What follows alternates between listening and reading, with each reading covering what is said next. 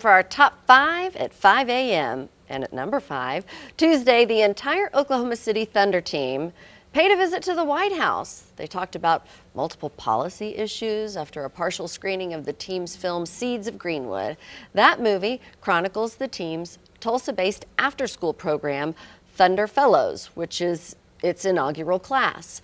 After a tour of the executive mansion, the team then discussed criminal justice, health, and education.